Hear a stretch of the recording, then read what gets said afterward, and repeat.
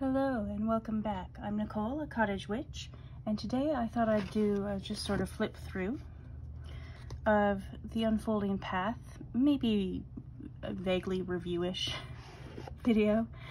Not an official review, I suppose, but we'll see what it turns out to be. I've never done a video like this before, so I'm not sure. This is the box. If you haven't seen it, I really enjoy her artwork. It's beautiful.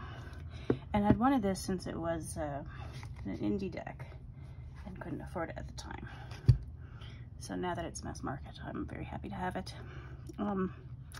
I started a flip through and then stopped and started to do this video. So one thing about the guidebook that I noticed is it has messages that seem to be pretty good. But it doesn't have one thing I always appreciate in a guidebook, which is descriptions of the artist's choices. And one of the things I loved about the first few cards I've looked at is the plant and animal representations on them. There are, I think, humans on every card, but especially when you get into the minors, there are more plant and animal elements, and some of them are very Rider-Waite-Smith, and then some of them are a bit different. And just personally, I would have loved more of a little description about that in the guidebook. But it does have, I mean, it has fine messages. There's nothing really, I think, wrong with the guidebook. It has some spreads and basics and stuff in the beginning that I've just sort of skipped, because I don't tend to read those things in guidebooks. But if that's interesting to you, there are those as well.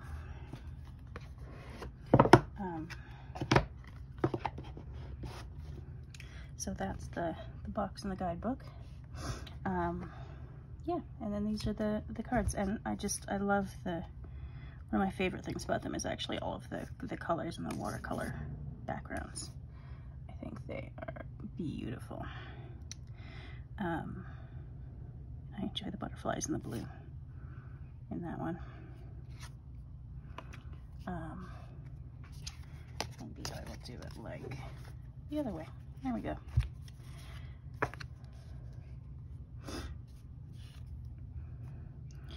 I'm not really convinced if this is my favorite one, but it's got all the elements. So I don't think I dislike any of the cards that I've seen. Really, I love this one. She's so beautiful. And I love that she's an older woman and with her long white hair, longish. Yeah, that's beautiful.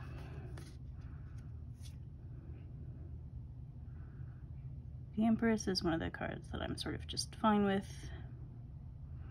Again, as a sort of herbalist student plant person, I would love to know more about the wheat is sort of fertility and that sort of thing.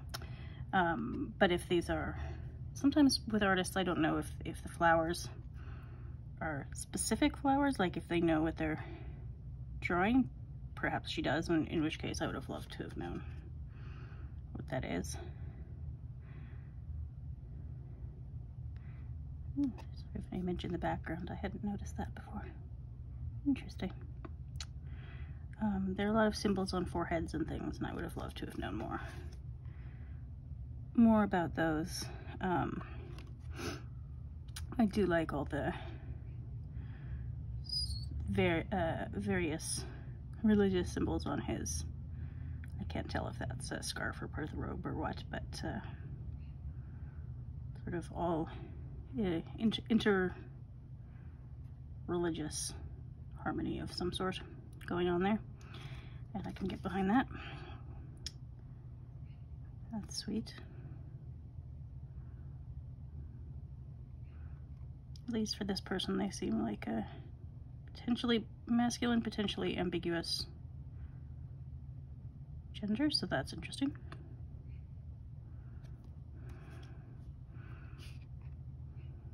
Not 100% convinced by this. Again, I don't dislike it, but not 100% convinced by the giant tiger for some reason.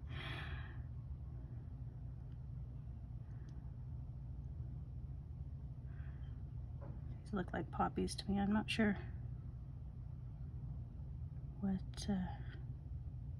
what connection they have with strength. I'd have to look that sort of thing up. This is a beautiful card. I like her too. I like seeing women older than me in decks. I don't know if I'm quite middle-aged yet, although I'm getting there. Moving in that direction. And I suppose probably some people consider me middle-aged, late 30s. So I like seeing older people in these sort of positive role in the community of cards positions. That's lovely. It is also a very diverse deck. There's some body diversity, there's a lot of racial diversity. So that's lovely. She's got looks like an Egyptian symbol of some sort.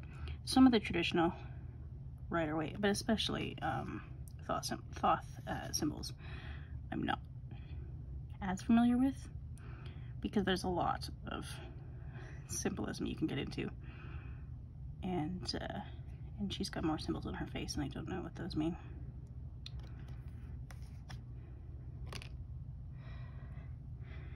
This is the colors in this. It's beautiful. This is fun. I like this one. Interesting. Temperance. Gentle water. With irises, I'd have to look up irises and their association with temperance. That would be interesting. But this is one of those other cards where I don't necessarily dislike it, but I'm not convinced by it. I think it's the red skin that I'm not convinced by. I don't know what that symbol is, which just for me is where a guidebook with artist choices would have been very helpful, but oh well. I love this card. It's beautiful. Love the 8 pointed stars in her hair. Spectacular. I love this card too. The crawfish tattoo and the moons on her forehead. See, sometimes I know what the symbols are on the forehead, but if I don't know, that's what I'm like. I guess I should Google that in some cases, depending on which card I get. I haven't used this deck yet. I got it just yesterday, so. Sunflowers. That's beautiful. Oh, feathers. Interesting. And her eyes are very otherworldly. This is one of those cards where, because I grew up in such a fundamentalist Christian background, I haven't really settled on a understanding of this card that is not Christian influenced, that works for me. So this one's interesting, because it doesn't look particularly religious to me. I have to look up what those dots mean, if they mean anything. Interesting. Beautiful curvy woman. I can never remember what all these symbols are from astrology, I think. I have to look those up. That's not something I spent a lot of time, or really much time at all, learning. This is a beautiful card though. I like this card. Alright, and we're into the wands.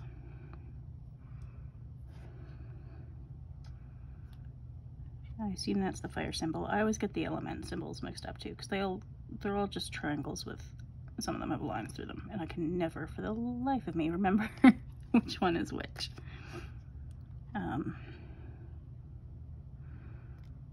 If I can't figure out what flower that's meant to be, I'll probably come up with my own plant associations. There seems to be some ivy of some sort on there as well. Interesting. Huh. This background I love, the way that sunset is painted. It's, oops, just sticking to my table here. That's really beautiful. Just those colors and the magic in the card. It's really lovely. This is sweet. That's cute. All right, I can get behind this card here. That works for me. That's very sweet. They just look so joyful. Lovely. I think this is the first one without faces in it. Interesting. This is one of those cards where there's always sort of a clash of whether something to do with a decision, a choice between competition, which can be healthy, and collaboration. The light's going, so I'm just keep tilting it to certain ways to see it better. It's a beautifully done card. I'm not really sure. It's interesting. I'd have to think about that one for a while. This is nice. I like that there's a disability represented. I'm autistic, which I don't know how you would represent that visually because there's not really a look to it. But I sort of always appreciate when other disabilities are represented. Just sort of, I think it helps the whole community. With the laurels and the bouquet of flowers, that's beautiful. Should start, only in the last couple Olympics, I think I've started watching the Paralympics more. I mean, they've started airing it more, which is great. At least in Canada. I don't know about other places. That's fun.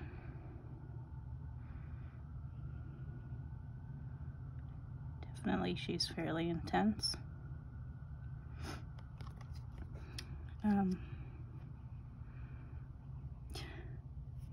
Not really sure what to make of this. It looks like he's skateboarding or surfing or something, but I'm not really sure. It's taking him in a certain direction, which seems to be, I always pictured them going this way, but it seems to be going the other way in this card, which is fine, but it took me a minute to register what was happening. Interesting. And this, I don't know about this one. It's not as clear to me what she's doing.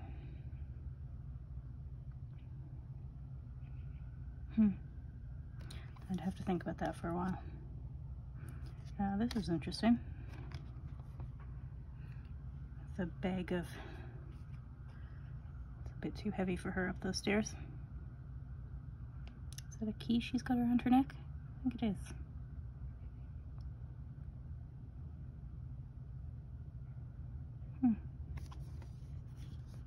Alright, and these will be the court cards. I did notice when I first glanced at it, it doesn't have wands actually written anywhere on it, but it's, I think, it's pretty clear from the depiction that this is the Page of Wands, for instance. I haven't looked at the other suits yet, but sure what that little flower is. It's a tiny little thing. This is one of those moments where I want to zoom in on it, like you can on a phone, and have a closer look. That's good. I like this one. She's beautiful.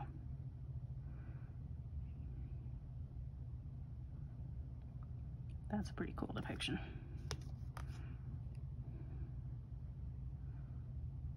Yeah, that's pretty cool too. Yeah, okay. As court cards go, I think I quite like those four. I'm not. I haven't been using tarot long enough to have a deep enough understanding of the chords, for instance, to be able to teach anybody what they mean or anything like that. But I'm starting to be able to understand them for myself. And yeah, I like those depictions. They make sense to me in some sort of way that I can't describe exactly. Oh well. This, I think, is a lotus. Beautiful. I wonder if this mudra, this hand position, means something.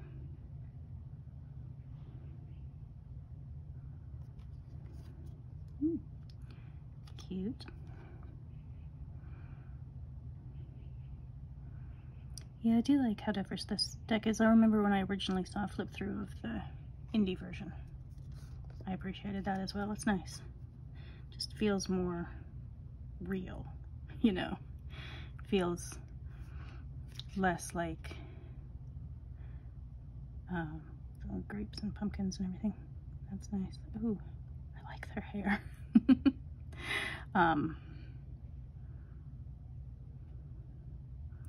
Yeah, it feels real in a way that, like, I've only been to New York once in my life, but if you walk down the streets, it's incredibly diverse. And then if you watch a TV show set in New York, sometimes it's just straight white people. And there's a sort of cognitive dissonance for me with that, where it doesn't reflect reality, really. Unless you're maybe in a Wall Street boardroom or someplace I've never been. I don't know. Maybe they're all straight white men. Still, it wouldn't exactly surprise me. Interesting. Yeah, this is nice. But it always strikes me as a little bit unreal. Like you have to work to get to that place. So this feels more like real life, even though I do live in a city that's, I mean, definitely majority white, but still, I mean, a fair bit of diversity. You just, I think in the Western world now, that's just how it is. You know, unless you isolate yourself and only associate with people who are like you in whatever way, then you're gonna meet, you know, gay people and disabled people and all that sort of thing. And so it's nice to see any sort of art, literature, whatever, that reflects a relatable sort of world. This is very sweet. I like this one. She's cute.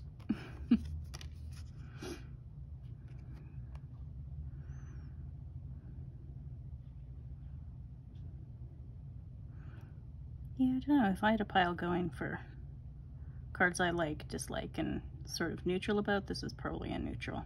I don't like or dislike it.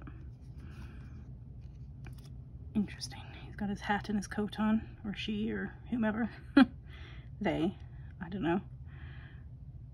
They have nail polish on. That's fun. Interesting. Keeps it a little bit flexible, I suppose. This is nice. Very open. Receptive sort of state.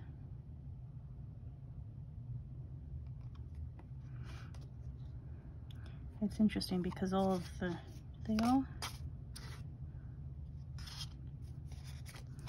this color flower, yeah, this color of flower runs through a lot of these, not all of them. A lot of them. Where was that lotus? This one. But they're obviously not all the same flower, but they're, oops, that's the back. Huh. In the same sort of color scheme, or whatever you call it. I'm not an artist. I'm not even all that good at describing art or anything like that. I just know what I like when I see it. That's a very sweet little family. An older page. That's interesting. Huh. I kind of like that. Might have to think about that for a bit. And it's very Knight of Cups. Oh, nice. Yeah, I like this too.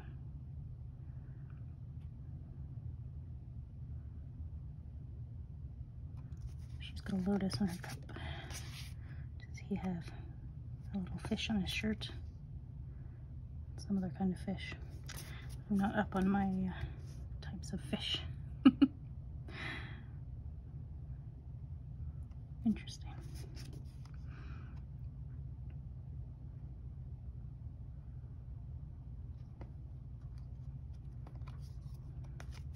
And this is a bit of a different color scheme here for the swords, or color tone, I guess, or something. If any art student ever watches this, that can correct my language.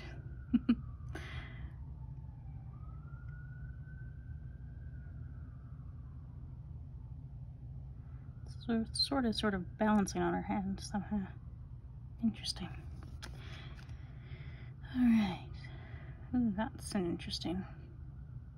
Kind of like this one. I really like that, because this has got to be one of my favorite colors of all time. That really sort of dark blue indigo that's got hints of purple in it. Love that. Ooh. She's having a hard time.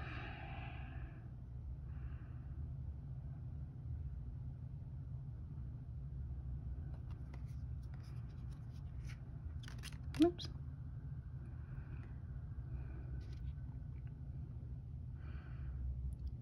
Yeah, I'm always thinking of wanting to know what the different types of plants are, but that's me and my particular preoccupation. She's having a hard time too. These figures in the background are interesting. So this is not so much that she's deceiving somebody, but maybe she's been deceived. She's certainly been through something. That's an interesting interpretation.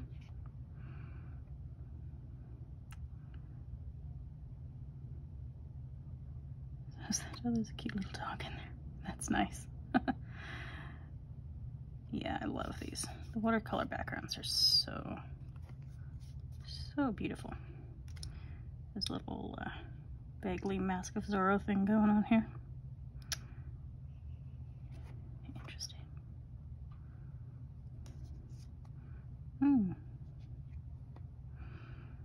I mean, the depictions they're pretty typical Rider-Waite-Smith, I think. But they do have, for me, more of an emotional connection than your usual Rider-Waite-Smith.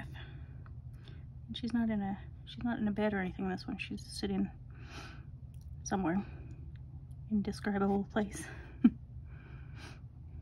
Is there like ink or something on her arms and the swords? I'm not really sure. Oh, this person isn't faring so well either. Well, I mean, that fits.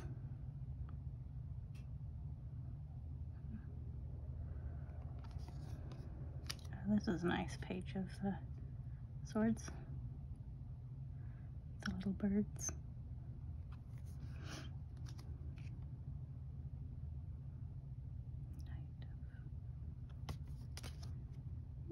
Interesting Queen of Swords too.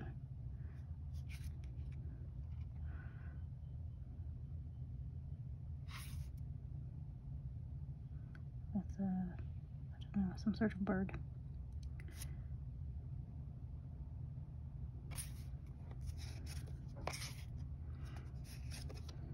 Yeah, they all have birds in them.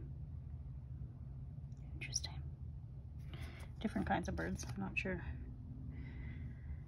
which ones. Alright, last suit of pentacles.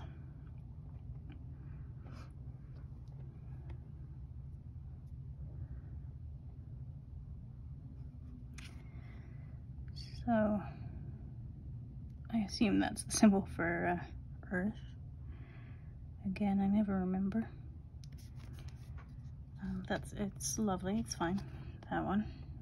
Interesting. He's got a ship in. Huh. There are some cute little RWS references there that they, a bee and some apples. Nice. That's quite a nice depiction. I like that one. beekeeping is not for me. I've come to appreciate bees more than I ever thought I would, being scared of them as a kid, but I will not be beekeeping.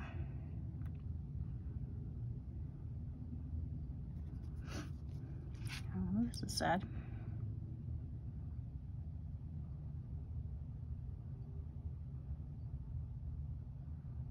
There's no, this is an interesting one because there's not the usual church or whatever symbol of exclusion in the background, but he's clearly feeling sad. And doesn't look like he's faring too well. Alright. This is cute. Okay. I like this one. Sunflowers and the tiny little seedling.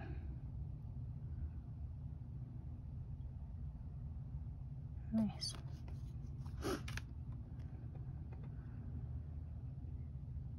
Oh, she's a ballet dancer.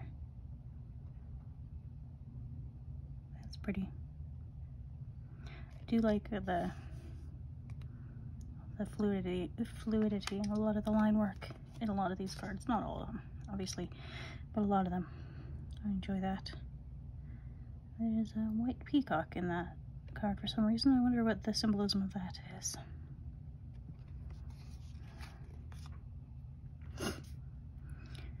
That's a cute little family. She's adorable.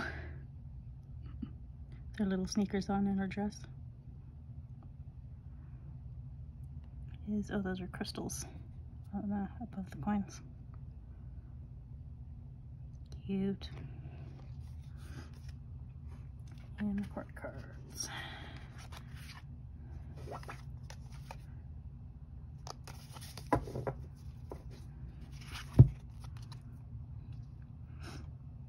Really sure what I think about his expression. I don't really know what to make of it.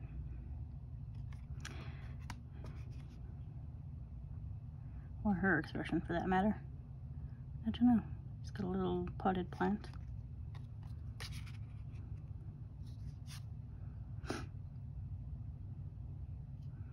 There, what's in this one? Apples, pears, a rabbit.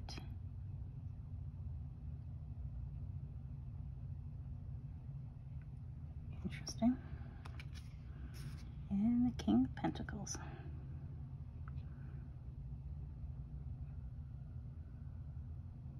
Alright. So that's my little walkthrough, flip through, not really review of these cards. I won't shuffle them on camera because I'm really not very good at that, but they look like they'll be all right to shuffle. They're fairly thick, but still fairly flexible, so that seems all right to me. I'm not one of the cardstock expert YouTubers, though. That's not my area, really. So I couldn't tell you if it's like, it feels like decent quality. It doesn't feel as amazing as some of the indie decks I've gotten, but it feels fine. You know, like I don't dislike it or anything. And I really only dislike cardstock that feels either like paper or cardboard. And this doesn't really, to me, feel like those, so I'm good with this. The backs are pretty cute too. I like those.